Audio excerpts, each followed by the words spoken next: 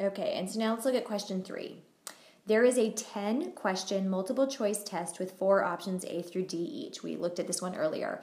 But now the question reads, would it be usual to get 8 correct answers if a person were guessing? And we need to answer yes or no and explain why using values.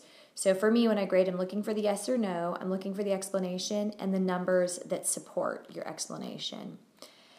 So first of all, we want to find out, is it usual? Is it common?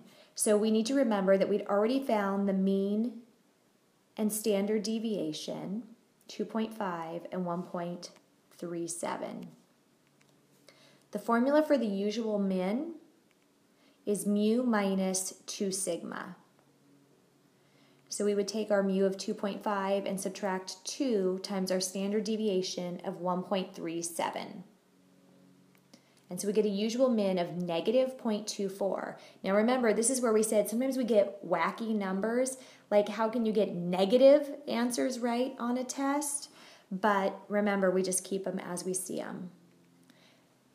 The usual max, mu plus 2 standard deviations, so 2 plus 2 times 1.37 gives me 5.24. So again, I can't get 5.24 questions right, but the usual maximum is limited at that point. So 8 is not usual. We wanted to know if it was common to get 8, and 8 is not in that range.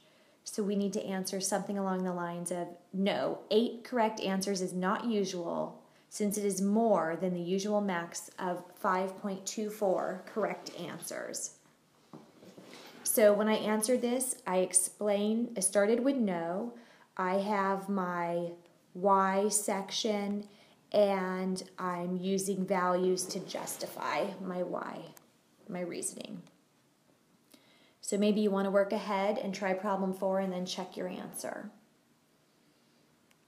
So first I have to start off with N. How many students are we looking at? 25. This one was about 10% of Americans being left-handed. So I have 25 students in a class. The probability of being left-handed is 10%, but remember we have to convert that to a decimal. And so the probability of not being left-handed would be 90% converted to a decimal. So first I want to find my mean, N times P, to get 2.5. So on average, 2.5 students in a class of 25 should be lefties. And the standard deviation, the square root of N times P times Q, is 1.5.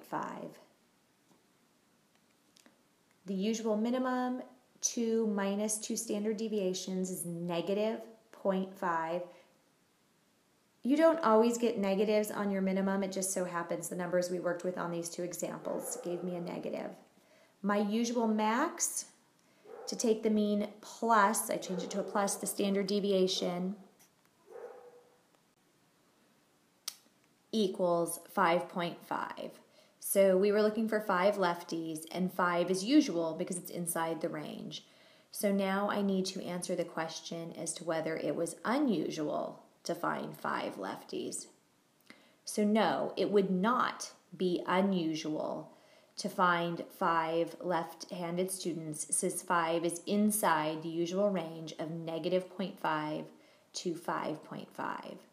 Remember, 5 is usual, and because it's the opposite of what was asked, unusual, this is why I started with no.